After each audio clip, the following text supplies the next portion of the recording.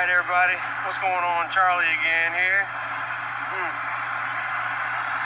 Yep, as you can see, there's a lot of drama that's been going on, man. Damn, Dad is sick in the hospital and you might not make it, man. I'm sorry, Dad. I love you so much, man. I really don't know what to say. I've tried everything I could to get down there, and it seems like apparently I'm a security risk. I'm a security threat. My picture has been put up, you know, for the doctors and everybody to see, and I'm not allowed in the room. So, unfortunately, I can't go see Dad. It's over. I really don't know what else to say, man. Things, well, you know, my life has just been so messed up, man. I've done a lot of things wrong, man.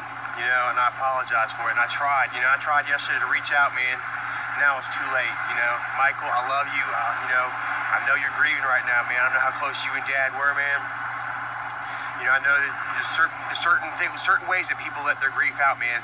I'm not gonna do this video, talk no crap about anybody in the family or nothing. That's not what we need at this moment. Dad, you know, is on his way out. We need to come together, man, you know. And if I'm not allowed to be there, you know, I'm still there in spirit. I'm still there with you, Dad. I love you so much, man. And I just, you know, I really can't see my life without you, man. Smoking cigarette after cigarette. Just trying to get my thoughts processed properly. I'm on a bus headed to my next destination. You know, he talks about, come on, man. He's talking about I burned every bridge. You know, the last 3 places I've been at, I burned the bridges. The fact of the matter is, man, that the damn addresses have been leaked out. You know what I mean? People would not stop, won't leave me alone, and we're leaking out addresses and stuff. So I've got to leave. I'm not going to go ahead and go into all that. I'm not going to go into all that. I'm just going to say that how disappointed I am in how the situation has gone down. And all around, I'm disappointed in myself and how I've lived my life.